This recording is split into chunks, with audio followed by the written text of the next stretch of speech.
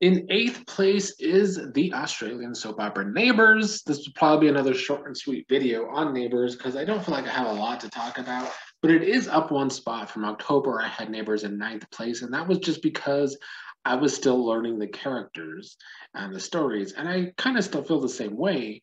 And I know Neighbours will be taking a hiatus in December because the Australian soap operas usually take hiatuses for Christmas. So I don't know where Neighbours will fall in December because I won't have a lot to talk about in December either. But I did put it up a spot to eighth place because days fell so hard. And it's actually it's not bad. It's just not entertaining enough, you know.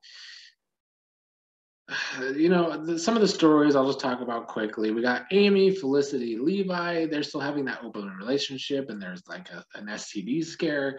This storyline I do enjoy because it, pushes some boundaries, which not a lot of soaps always do. Well, not a. Let me rephrase that. The British soap operas do a lot. I don't know if the Australian soap operas always do. But the American soap operas hardly push boundaries anymore. They used to in the fucking 60s, 70s, 80s, maybe even 90s. But the last 2 decades, the American soap operas are very cookie cutter bullshit. So the fact that they have these open relationships, like honestly, like I talked about in Days for October, they were teasing this throuple situation, but that never happened. We have this open relationship story on Neighbours, which I am liking so far. But it's not on all the time, and it's not always engaging either. That's why, it's a story I enjoy, but I feel like they could put more time and effort into it also. We still got the story of Nicolette, Aaron, and David, and the baby drama, and Nicole not agreeing to the original terms of custody, and then there was a camera planted to watch Nicolette with the baby. Isla, I believe her name is, planted it. We saw Isla get hurt too. I haven't watched the last week of the month, so I don't know when this video will come out. But whatever it is, it's not going to be good enough to get Neighbours higher in this rankings. Now, one of the main stories has been a character of Glenn. I did a little bit of research on the character of Glenn coming back, who's Paul's brother or half brother.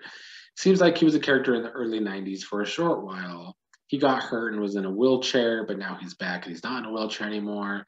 And we've had all these encounters between Paul and Glenn, and then Glenn and Therese, who they share issues with addiction. But anytime a soap opera can use history like this, I give it props. So it's cool to have a character return who hasn't been on the show in almost 3 decades, which is one of the reasons I enjoy soap operas anyway, because they have this rich history. They have all these characters in the past that can return at any point, or you can get flashbacks of them. Unfortunately, we haven't gotten enough flashbacks for this story. We got a little one at the beginning of an episode, I believe, which showed Glenn getting hurt originally. I wish there was more flashbacks. That's one thing I could say for this story. But I'm enjoying the story too. I think it's one of the more engaging stories of the month of November. We had Mick being a stalker weirdo. I don't know enough about this history. It seems like there's a history there. It was entertaining enough. Hendrix and Mackenzie having sex for the first time. Like I talked about in October, I enjoy that young couple. So there's a lot I enjoy on this show that it can keep getting higher. Unfortunately, they have that hiatus coming in December, which I think is going to hurt it for me in the rankings. So it's not going to gain enough momentum yet, unless they have this really great cliffhanger for the break.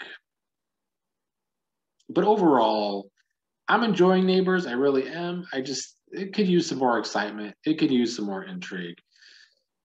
It's kind of just there some episodes, but it's not as boring as Young and the Restless. It's not as aimless as EastEnders.